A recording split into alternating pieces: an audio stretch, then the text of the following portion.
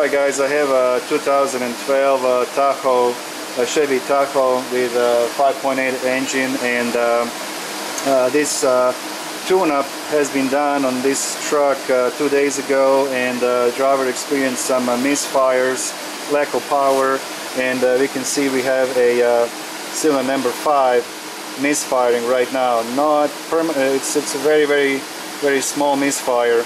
No other cylinders are, we got 1, 3, 5 and 7, but you can see a number 5. Check engine light is not on. We got all other cylinders on the bank, in bank 2, they're fine. So what I'm going to do now, I'm going to get you down to engine, and we can see that they have new spark plugs and wires.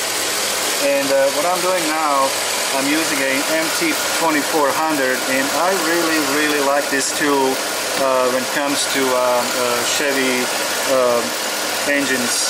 And what I'm using it now, I'm using it with my clamp on the ignition clamp. I have it on the wire. And what I'm actually looking is a spark KV. Okay, so I'm not good with you know, to looking at the whole pattern. You know, when you're looking at the secondary ignition, but this tool actually separates a spark KV for us, and it puts it on histogram. And just a little moment that spark plugs, when a spark jumps up and down, and we actually see the loss in voltage. Instead of being used to burn the fuel, this energy is gone. And when we see this, when we see the spark KV going up, it's always outside of the combustion chamber. So it can be you know, spark plug wires or coil, or maybe the spark plug itself, where the has a crack in it, and the energy is lost before it gets into the cylinder. So right now I'm not worried about, you know, injector problems or any mechanical issues. So we can clearly see that we are losing a lot of energy on this cylinder number 5. So I'm going to move the clamp to number 3. And this is what we got to remember: 3. A lot smoother pattern, so a lot of this, and then no loss of energy. So all energy is used to burn the fuel in a cylinder. It's a little bit of a spike here, but the I can feel now the misfire on the number 5, and we could see that on the scan too. But so we'll go back to 5 again, and we can clearly see that the spark KV on number 5 is just going crazy. And look at that. So now I'm gonna swap the sorry guys, I'm gonna swap my spark plug wires from number 5. You can see my hand is shaking now. It's actually picking up the misfire a little bit more. I'm checking if you guys can see that or not, but look at my hand. Yeah. So go back to my scanner, and we can see that. Okay, so anyway, I'm going to swap the spark plug wires and see if our misfire is going to number 3. I'm going to swap between 3 and 5. If our misfire goes to number 3, we have a bad wire. If it stays on number 5, then we have to see that we have to check the spark plug itself. Okay, let's see. Let's move the wires and see if our misfire goes to number 3 or stays on number 5. So, and as I said, I mean, the tune has been done like yesterday, I believe, and then it started to misfire.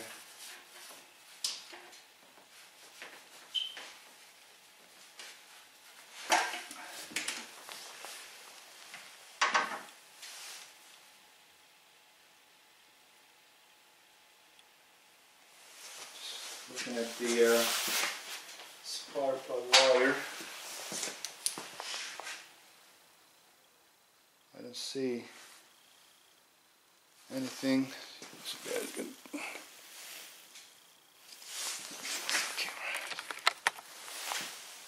Okay. I don't see any traces of actually.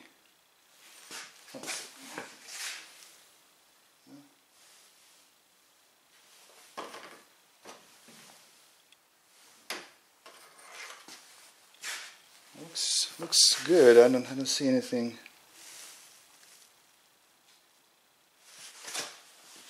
And I said check engine light is not on because the miss is not. It's a very slight misfire, so it probably by a day or two it would trip to check engine light. So I'm just gonna move my wires now and see what happens.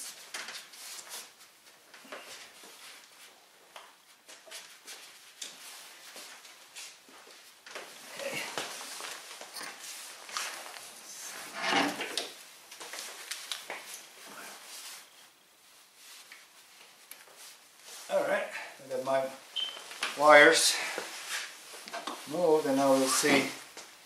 I'm going to put my clamp on the bed, wire. We'll see if it's better now. Go ahead and start it up and see what happens. So now we'll see if our misfire is going to stay.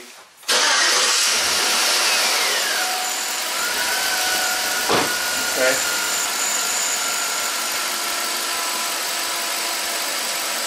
So we still have misfire on number 5. Okay. So now, let's see.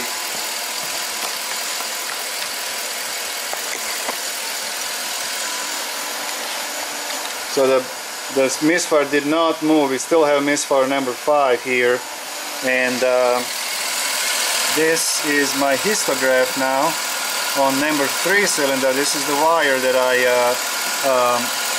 this is the wire that I moved from. Sorry.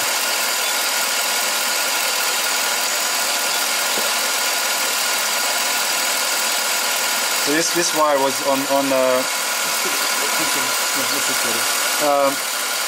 This wire was on number 5, and I put it back on number 3 now, and it seemed like it's better. So let's go to number 5. They're still misfiring. You may have to remove the spark plug. Okay, there we go.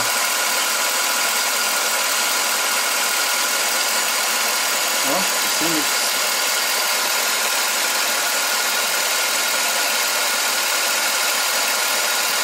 it's kind of weird that the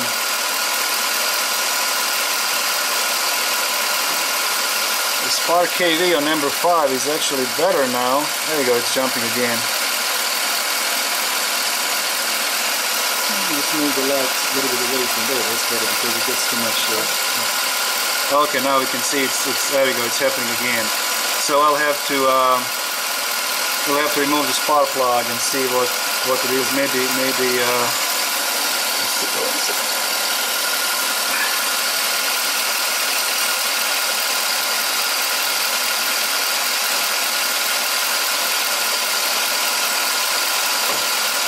spin tool still reading the number 5 misfire.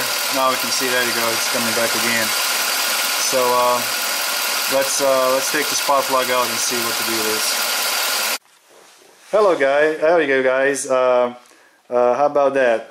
It is a broken porcelain. Most likely what happened, they dropped the spark plug when they put it. You can actually see it's a new spark plug, but most likely they dropped it and broke the porcelain. So now we could see the cracks here and here. So we're gonna get the new spark plug and fix this thing. All right.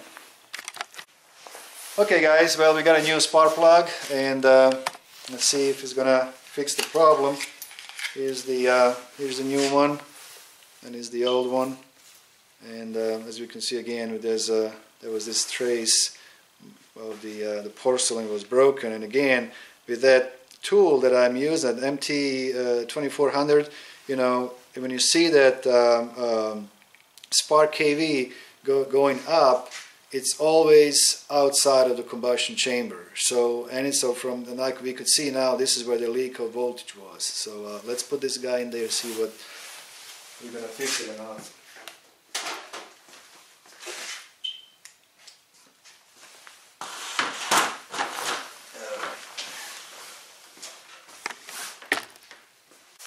Alright, I got a spark plug in it, and I'm going to put the wire in there.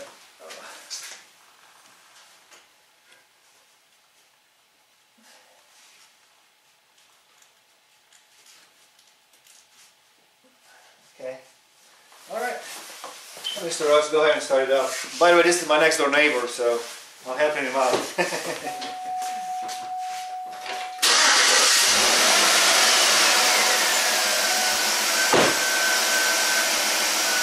Alright, looks like we're in business.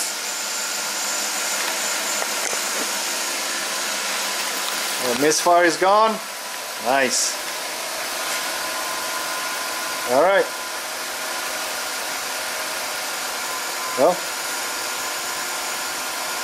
okay, that's history. Okay, so yeah, 1, 3. It's showing a little bit on number 2, or number 3, but this is just history. Okay, so right now we can see it's number 5. I was misfiring. That's misfire is gone. 2, 4, 6, 8. That's good. 1, 3, 5, and 7. That's good. So all right, let's put let's look at the pattern again with our snap-on Vantage. So we'll see what it's going to look like now. Alright guys, well I got my clamp now on on number 3, on number 5, I'm sorry. So on number 5, and this is our spark KV, and it looks great. This is what we want to see. So all the voltage is used to burn the fuel. I love it. So if you have this tool, use it. It's gonna save you a lot of time, a lot of headache. Alright. Okay guys, well this one is fixed. This is my next door neighbor, Mr. Ross. They just did a full tune-up on his truck, plugs, wires, I think they replaced oil and the air filter, and basically the full tune-up. And a couple hours later, he started experiencing some misfire, lack of power, and he just showed up tonight. I was in my garage messing with the lead scope, and he came in and asked me if I can take a look at it, and I sure did. So we could see on our scan tool, we could see the constant misfire on number 5, but misfire was not that bad for the computer to flag the code. It probably would happen a day or two. And what I believe that is maybe they dropped a spark plug, or maybe the spark plug was faulty, and the gap was not as bad when they installed the spark plug, and after he will start driving it, the vibration and heat, and the gap got bigger, and then the voltage started to leak out of it. But what I want to emphasize here is when I was at the beginning of the video, I was talking about spark KV, and when I looked the pattern on the secondary ignition, to me, I'm still learning. I mean, there are guys that can really read this like crazy, but I'm still new at this. But what I do know is I made a little note to myself a long time ago when I was reading all this. When spark KV goes up, and South Main Auto, Eric had actually a video not a couple days ago. He had I think it was Hyundai Sonata, I believe, that had a spark plug wire. The boot was leaking. Actually had a opening in a boot, so the spark was jumping out of the on the side and get grounded to the block.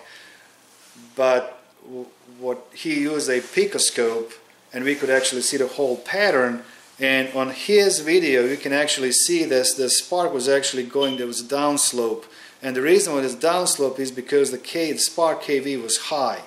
and that's what he was that he could see that, and he knew at the time that he had the problem with the outside of the combustion chamber, which means you can have a crack in your spark plug, bad wires, or a coil. Now, for me, using this little guy, it is, and especially on these Chevy engines, where we have a coil near plug system, and this little guy really picks it up. And what this will do, when I do my spark KV, and basically every time when that spark jumps up, and you see that on the secondary ignition, this guy is going to put that on my histograph. So we could see at the beginning of the video where that spark KV was jumping up and down, and that's what we could see on the screen. But basically what is happening is that our spark, if I would have like a picoscope what Eric had, we could see this slope was going this up and down, and that's what basically my MT2400 was telling me. And every time this spark KV goes up, then I could see that it was jumping like on my screen, and basically this spark jumps up and down. And what happens, of course, we have leakage of voltage outside of the combustion chamber, and we experience a loss of voltage. The voltage is supposed to be used for spark to burn the fuel inside the cylinder is actually lost outside of the combustion chamber. But this is a great direction. When I see that on my screen, when I see my spark KV going up, I know that I don't have to check my injectors. I don't have to go, my problem, my compression is okay. That I don't have a mechanical problem on the engine. Especially in this case, I mean, this truck is very well maintained, and he experienced problems after the tune-up.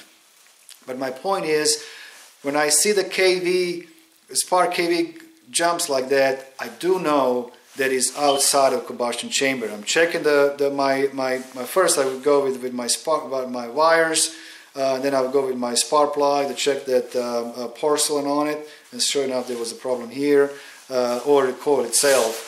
But okay, I think that's this was a good case study. I hope you guys gonna enjoy this one. I sure did. I mean, this was really fun. And okay, thanks for watching. Please subscribe, and see you next time, guys. Thank you. Have a good night.